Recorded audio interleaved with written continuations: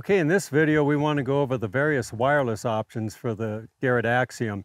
The Axiom is fully wireless capable with the Garrett Z-Lynk system of headphones and audio adapters. The Axiom has a built-in Z-Lynk wireless transmitter.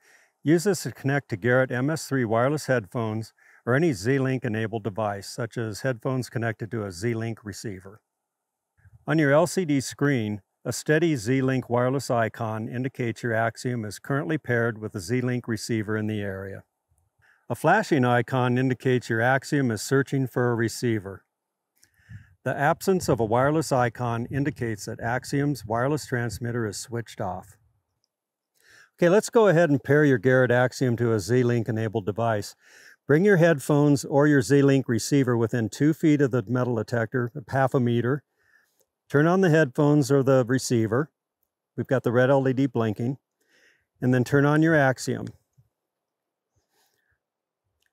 Hit the menu button and cycle through the various options until you get to the blinking headphone icon and hit the plus button.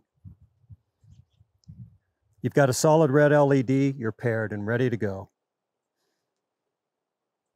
If the headphones or receiver are switched off or moved out of range, Axiom will search and attempt to reconnect to the receiver for 5 minutes, indicated by this flashing icon.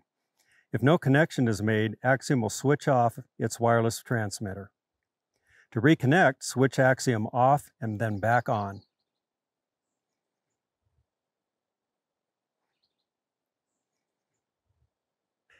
Axiom can also be used with any wired headphones that have a 1/4-inch plug.